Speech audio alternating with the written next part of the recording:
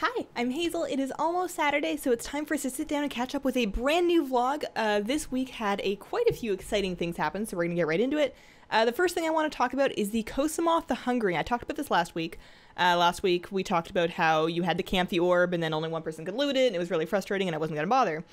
And between that point of time and now, they have fixed it. So not only can multiple people loot the orb, but there is no longer a spawn time or cooldown or anything of the sort. You can just show up and loot it. You don't have to wait for somebody else to loot it. You don't have to wait for a timer to come up on an hour. The hardest part is finding the cave, and there are lots and lots and lots of guides out on YouTube showing you exactly how to do that, as well as coordinates of each cave and photos of the entrances of the caves in a very helpful Wowhead comment on the Kosamoth the Hungering page.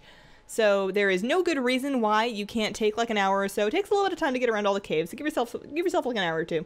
There's no good reason why you can't go do the whole quest chain, do the whole thing with Draxel, get all your orbs, and then do the Kosamoth the Hungering world quest.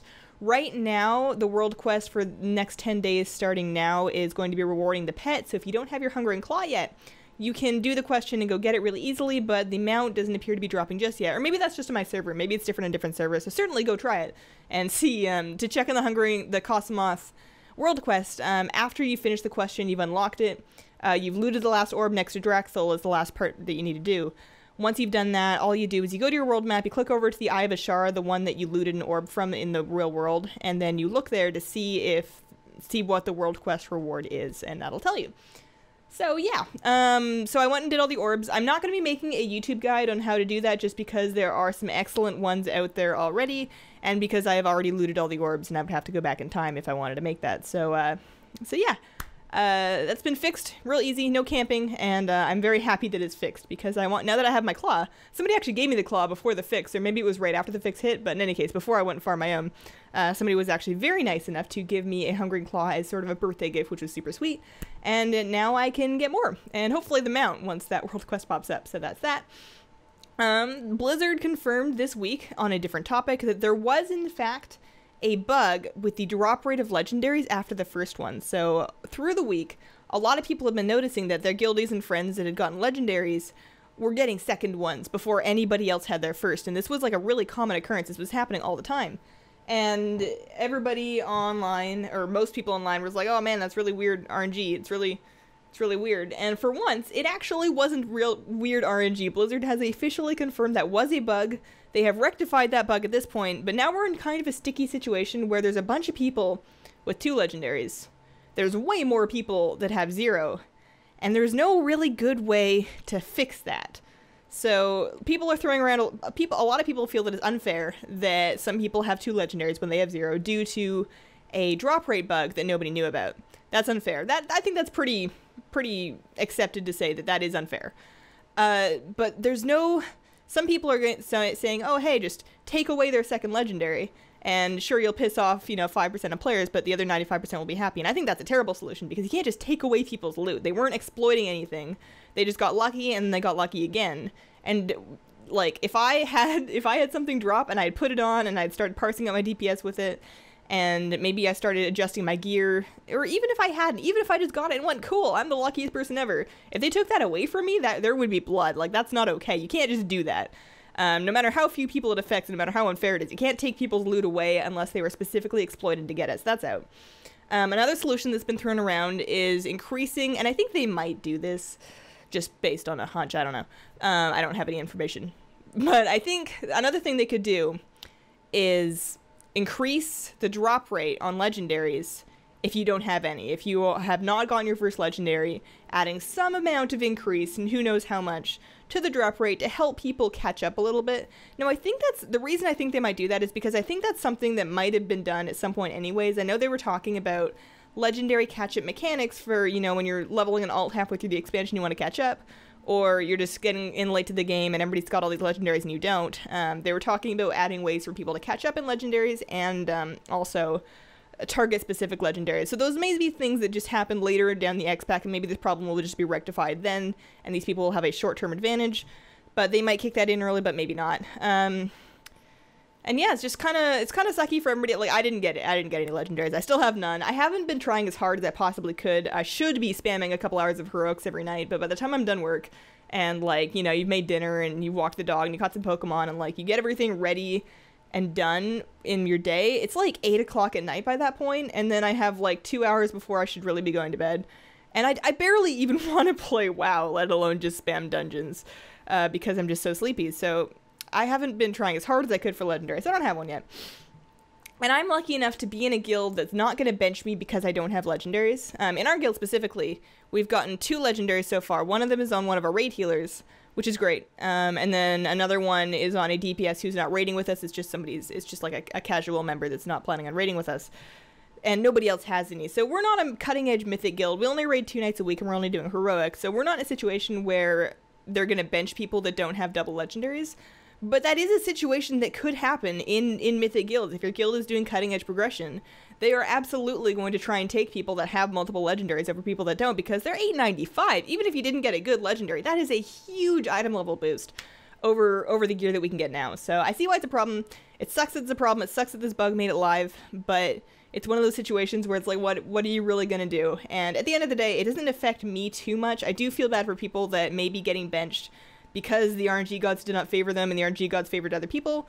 But if the other people, if you deserve that raid spot more because you are a better raider, you are better at mechanics, you do better damage for your item level, over time as you catch up in legendaries, or as your guild realizes that person that got double legendaries is kind of bad, if they are, who knows, then you will probably be able to earn your spot back, unless your guild's really weird. Guild politics are strange. Anyway, so that's that. They have added in, they announced this, I believe, today, paid battle tag changes. So on every BNet account, you get 1 free battle tag change. So if you create your Battle.net account and you're like, oh yeah, I'm gonna be Hamster Monster 1327. Don't message that. I don't know if it's a real thing or not. But I'm gonna be Hamster Monster, and then you play and you live your life as Hamster Monster for a while, and then you wake up one day and you go, you know what? Hamsters are weird. Monsters are scary. This is just terrible. This isn't working out for me. You can then change your battle tag to something else. And that's free. And that's always been free, and that presumably always will be free. So that has nothing to do with this next part, which is if you have done that, and you changed your battle tag, and you once again changed it to something that is unsustainable, or you don't like, or you don't want it, or it's the same as somebody else and you think they're stinky, or like whatever, you can now pay Blizzard $10 for additional battle tag changes after that point. So presumably the money is just to deter people from doing it all the time, and also so Blizzard makes money because they like doing that. Who doesn't? And I think this is a good thing. I don't personally need it. After I use my free battle tag change, and then after that I'm good. I'm in a battle tag right now that I can't see myself needing a different one of. My favorite thing about the battle tag system is that you don't need to have like your actual battle tag made of letters doesn't need to be unique because they add that 4-letter appendix to the end of it anyways. So you can just pick like whatever. It can be your handle, and it doesn't have to be a super unique one, and you'll still be able to get that battle tag. So I'm good for a while, but I think this is great for people that have twice gotten themselves into names they didn't want to. Or I guess if somebody wants to have a new battle tag name every month, I don't know if there's going to be a cooldown on it, but if somebody feels like having a new battle tag name every month, I mean, and you got the money for it, go for it, I guess. It'll be really confusing if somebody does that on my friends list because you constantly won't know who they are. But one thing is if you set battle tag notes for your friends and they change their battle tag, the note doesn't change, so you'll still be able to figure out who it is from their note. So if you have any friends that you think are going to do that, then just set notes so you know who it is, or just take them off because they're kind of weird. So yeah. In WoW, other things in WoW, raids open next week. So raids open on the 20th, Tuesday. So this is our last week of WoW in Legion without having the raids open. Raids open on the 20th. I believe LFR is going to be slowly opening after this point. I believe this is just getting us into normal, heroic, probably mythic, and then I think mythic plus dungeons are also opening on Tuesday. So my guild is going to be, as of Wednesday, because our raid nights are Wednesday, Thursdays, we're going to be raiding again. And I feel like I'm pretty ready for raids. I'm item level 846 as Shadow. I'm actually 847 as Holy, just because my Shadow trinkets are a little lower item level, but that's because they're better itemized.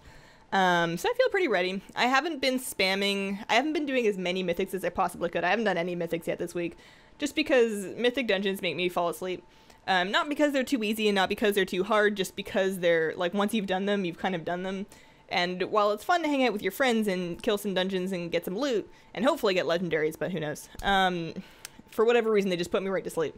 So I feel like I'm pretty much ready to go into raid. But the other thing that starts on the 20th, along with the raids opening, is the arena season, and I am nowhere close to ready for that. I don't have my honor talents. My Resto Druid's gear is like 780 something. It's really gross. She doesn't have any order resources. She doesn't have any artifact power. Because I haven't been playing it. Because I've been trying to play my priest, and I've been barely even playing my priest. My priest is behind a Suramar. That's the other thing, is I haven't opened the Arcway or the Court of Stars on live, because I'm really lazy when it comes to Suramar dailies. I haven't been rep grinding on Suramar. I haven't even been progressed. There's more of the quest chain for me to progress. I just haven't done it. I don't think I've even finished excuse me, my profession quest chains yet, so I kind of burned out after leveling my priest and leveling my druid and doing a good chunk of Suramar and all of my tailoring quest chain. I burned out on linear questing. It's all great, don't get me wrong. The voice acting's great, the stories are interesting, and I do want to maybe on a weekend sit down and do more of Suramar when I have time to pay attention to the story. But for right now, at the end of a weekday, I just don't have it in me to do any more than my emissary quests and maybe a couple more world quests for artifact power. That's kind of where I cap out. So I need to do stuff on my druid. I need to, at the very least, get my honor talents. I hope that gives me more artifact power. It's unfortunately looking like there is not going to be very good artifact power from PvPing, so I may also need to do some world quests on her. Hopefully get her some gear. Hopefully the Battlegrounds give me some gear, but who knows. And then once I have that, then I need to practice and tweak my UI and maybe find some teams and try and do a little bit of arena. Nothing super serious. I don't want to be pushing rating really at all in the first season. I want to take a whole season to get myself reacquainted with how everything works and make some new friends and just practice. So it's going to be a very low pressure first season, but I'm not even close to ready for it yet, so we'll see. One thing that I am going to be doing to kind of propel me towards, at the very least, getting my honor talents is I'm going to be bringing back baby Battlegrounds, except they'll be more like grown-up Battlegrounds, a Give Me My Talents edition, where it's just like the Battleground videos that I did last year on like a mage and a rogue and a warrior and whatever, except that it'll be at max level on my Resto Druid main. As I grind towards my honor talents, I want to do some Battleground videos where I just kind of hang out in Battlegrounds and chat, and make like those 15, 20-ish minute single Battleground videos where we talk about PvP stuff. So I'm going to bring those back. I want to try and get one of those out every week, either on Thursdays or Sundays. I haven't decided on that yet. But that's coming back. What else? Blizzard voice chat is moving into beta, and I know this because they emailed me with a beta invite for it, not because of anything special about me, just because they randomly select people to do that. And I haven't tried it yet. I think the weird thing is I hope they send these out in groups linked by Battle.net friends. Otherwise, how are you supposed to test it if you don't have anybody, if you don't know anybody that also has it? Like, how are you supposed to do that? But I really, really, really, really, really hope that it's good. Specifically for Arena. Pugging in Arena in WoD, and when I was doing it, is always like, hey, you got Discord, you got Curse, you got Skype, you got, like, whatever. There's too many different ways, different third-party ways to talk to people. None of them are secure, and those are a huge way for people to harvest IPs for DDoSing, which is kind of a problem in the Arena community, particularly towards the higher end. And not even just DDoSing, but like doxing and stalking and harassment and just like all sorts of stuff you don't want to go near. So I really hope that the Blizzard voice chat works not just well, but beautifully. It needs to be really, really good in order for people to adopt it. And that's what I want. I want it to be the default choice. Like if I get into a random threes group finder group, I want it to be Blizzard voice. And I want that to be easy to get into. I want it to work really well. I need it to be not push to talk, because you can't have that in Arena. That's just bad news. There probably should be a push to talk option if people are using this for raids and whatever, but I just need it to be good. So fingers crossed. I don't have a lot of hope because they have tried to do this before. This isn't the first time that they've tried to put voice chat into the game, and the last time flopped horribly. But I gotta believe. So that's that. And the other thing is that'd be good for using in other Blizzard games as well, like Diablo, if you're playing Diablo with some friends, or maybe you're hanging out in Hearthstone or whatever. They have announced the BlizzCon virtual ticket goodies. So I am a big virtual ticket person. I don't usually have enough money to travel to BlizzCon. That's a big deal. But I usually have enough money to get the virtual ticket, and I usually do that. Although it's like $40 for the live stream. And half of what I watch in the live stream is the stuff they stream for free on Twitch anyways, which would be the esports stuff. But anyways, I usually get the virtual ticket, and they have announced the in-game bonuses, which they always do. And there is a BlizzCon Bastion skin, which looks pretty cool for Overwatch. There's some Diablo stuff I don't care about. There's some Heroes of the Storm stuff I don't care about because I don't really play those games. There's a StarCraft portrait and then something else for StarCraft. I also don't play StarCraft, but they haven't even announced what it is. It's part of like a new secret thing that's not out yet. But for WoW, they have always historically done Murloc pets. They've done a Murloc pet for BlizzCon, and this year is a little bit different. It's still a Murloc pet, but there are 2 of them, and you get to pick one. There is an Alliance Murloc, there's a Horde Murloc, and with your virtual ticket or actual BlizzCon ticket, you get one of them. And presumably, there's no way, like, I can't imagine there'd be a way for you to get 2 of them. Like, it's not like you can just buy a second ticket and apply it to your account and pick the other pet, because once your account has been upgraded, you can't add another one to it. So people are really going to have to pick one or the other, and while that doesn't sound like a big deal, there's a lot of collectors that put a big emphasis on 100%ing their collection. These are people that have, like, dug on eBay for iCoke China promotional pets.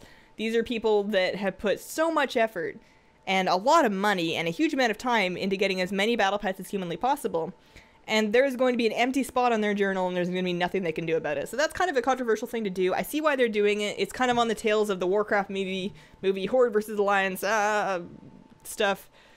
And I get why, but I don't agree with their decision. I wish they had either just done 1 pet or done 2 pets and give us both. Or maybe do 1 pet and then let us earn the other one. Maybe put it in a vendor in-game. That'd be dumb. I don't know, but this way is not great. But it doesn't upset me too much just because, personally, I haven't been 100%ing pets anyways. I am not digging on eBay for iCoke China promotions from 2000 and whatever. So, yeah, that's a thing. The baskets could look cool, though. I'll probably still be doing that because I always like watching the opening ceremony. It's going to be weird without Chris Metzen. Chris Metzen's retiring. That's another thing that happened this week, is he announced his imminent retirement. So he is presumably not going to be giving the opening. He's always been such an amazing hype man on the opening ceremonies at BlizzCon, so somebody else has got to do that this year. That's going to be weird.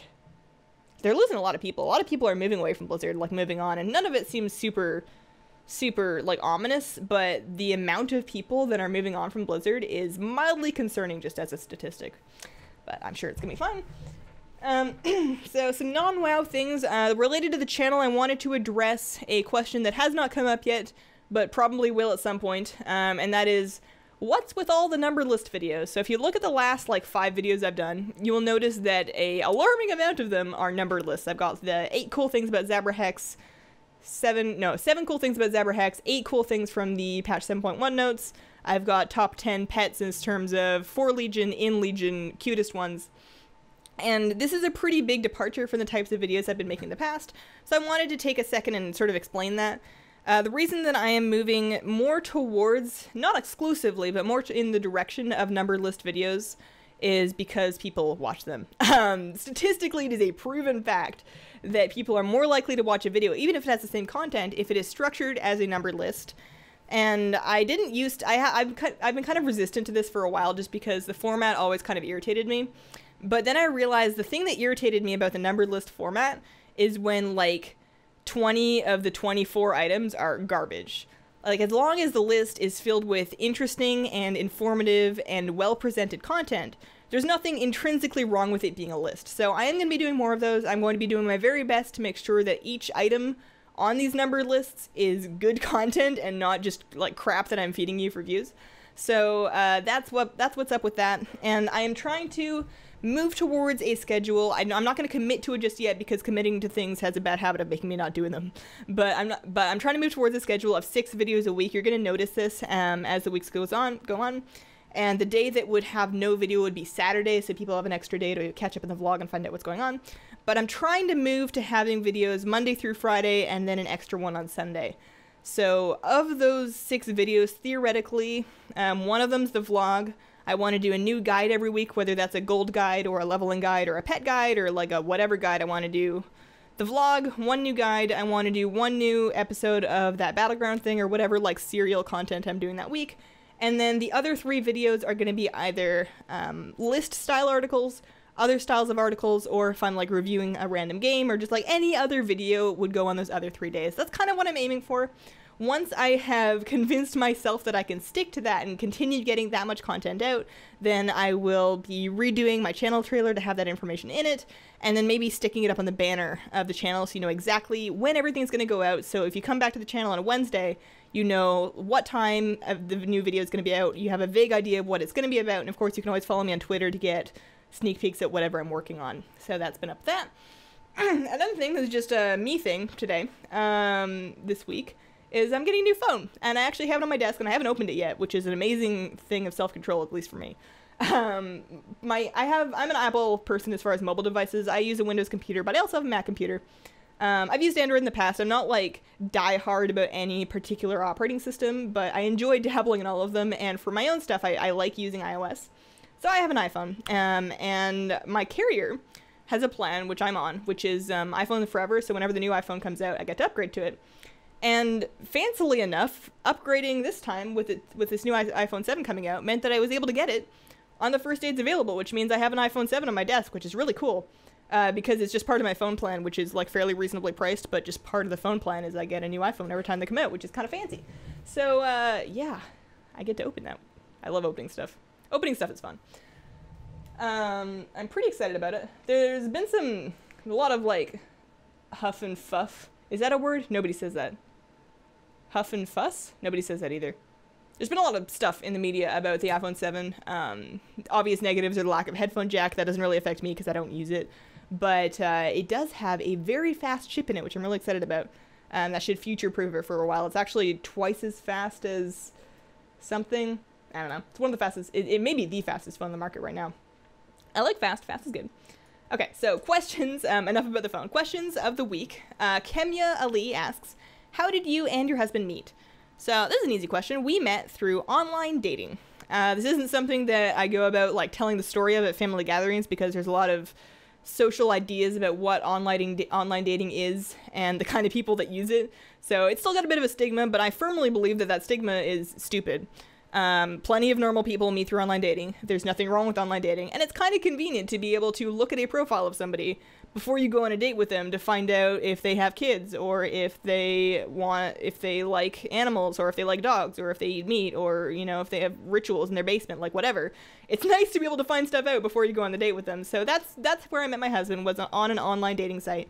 And that's why I ended up moving so far away from home, was because it just happened to be that the person that I worked out with was not geographically close to me, and that's a pain in the butt. Long distance relationships are awful. It was really, really hard. Obviously less hard now because I moved to the America and we live together and we're married and stuff. But yeah, we met through online dating. I strongly recommend it. Although if you do decide to try online dating, I do recommend at first looking at people reasonably local to you. Maybe don't go into the international pool right off the bat, because immigration, as I found out, very, very expensive. Okay. Joe asks, hey, I'm about to start playing WoW next week. Should I buy Legion straight away or focus on the other expansions? So as I understand it, when you buy base WoW, it gives you every expansion, including Warlords, and then you buy Legion. So there's the two things to buy. Legion will give you Demon Hunters, and it will give you access to all the new Legion zones.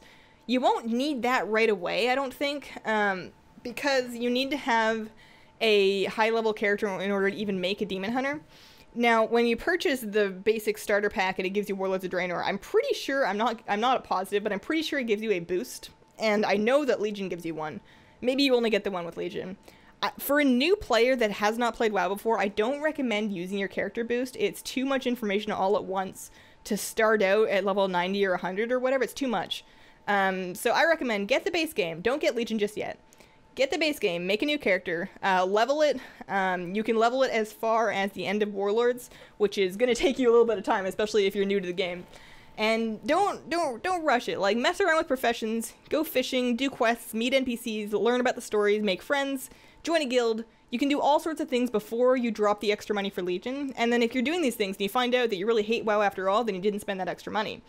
Once you've reached Warlords, of course, you should absolutely buy Legion. And at that point, if you have a character boost. So once you've reached, say, 100, and you decide you're all about WoW, you get Legion. Then you have the option to make a Demon Hunter. Then you have the option to boost another character. So maybe you leveled a mage, but you decide you really want to be a priest. then you don't have to, you get that free boost, so you don't have to do it all again, or Demon Hunter start at 100 too. So then you've got a couple of different options for what class you play, but you've experienced the base game, and you have a good idea of how everything works, or at least a basic idea by that point. So I don't recommend you buy Legion right away. I do recommend you buy it once you get to the point where you need it, but that's not until level 100. And that's going to take your time getting there. There's no need to rush it. I'm sure a lot of us would like to go back in time to when we first played WoW and live that over again, just because it's just a really magical thing when you're first doing it. Of course, once you get over that hump of learning things, I never really liked games a lot the first time I play them, just because I really hate that feeling of not knowing everything. It's one of the things that's kept me in WoW instead of moving to a different MMO, is that stage where you don't know how to craft a thing, you don't know how to get to the place, you don't know what you should be doing at a certain level, and you certainly don't know how to get there. Like, I hate that feeling. And so yeah, get over that, and get Legion once you need it, but you won't need it right away, is my personal opinion on that. ILSL Gaming asks, are you going to do a video for the pet battle in Dalaran? You think it's a world quest? What is the strategy? So, I have already done those videos. If you look at my channel page, if you're on youtube.com/Hazelnuttygames, the first row should be uploads. The second row below that, I am pretty sure, is Broken Isles Pet Battle Guides. So that's a big playlist. It's got like 30 videos in it because there's a lot of different world quests, but what those are is those are all strategies. Yeah, so it's right underneath the uploads. Those are all strategies for pet battle world quests in Legion, and that includes the ones that happen in Dalaran. So there's, I believe, 4, 5, 6, some amount of them are going to be at the Dalaran Pet Tournament, and those videos are in there. You've got your Galveston, you've got your Splint Jr., you've got your Stitches Jr., your Heliosis. All of those videos are there in that playlist, so that's where you're going to find all my strategies. Those are 2 pet strategies whenever possible, and otherwise just the most effective strategy I could come up with. So yes, I have done those. They are available on the channel right now, and there's a couple different ones, so you want to figure out which one you need. Alright, so that has been my week. I'm going to open up my new phone. If you guys have any questions you would like answered on a vlog, just leave them as comments on the most recent vlog, and let me know how your week has been, and I hope you guys have a wonderful, wonderful day. Bye!